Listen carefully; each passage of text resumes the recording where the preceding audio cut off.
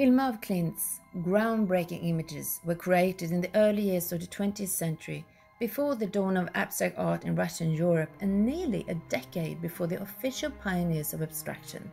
And even today, the art world is somewhat confused on how to view Hilma's visionary art. Imagine you lived at the turn of the 20th century when X-rays, radioactivity, electromagnetic waves and wireless communication were discovered. The unseen was revealed.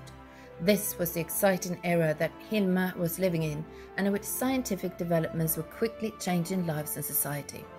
At this moment I have knowledge of, in the living reality, that I am an atom in the universe that has access to infinite possibilities of development. These possibilities I want gradually to reveal. Hilma devoted an entire series to the concept of atoms and evolution, both major topics of discussion at the turn of the century. For Hilma, science and spiritual thought were intertwined in many ways, because if you could speak on the phone over long distances, why couldn't the living speak to the dead? And like so many at the time, Hilma was involved with seances and experimented with spirituality, and was a huge inspiration for her. The pictures were painted directly through me, without any preliminary drawings and with great force. I had no idea what the paintings were supposed to depict. Nevertheless, I worked swiftly and surely, without changing a single brush stroke.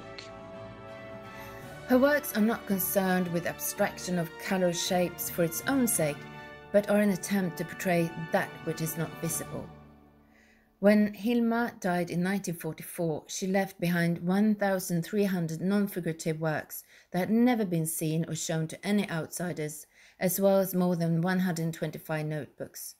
In her will, she wrote that her life's work could not be shown publicly until 20 years after her death, and that her art collection never to be split.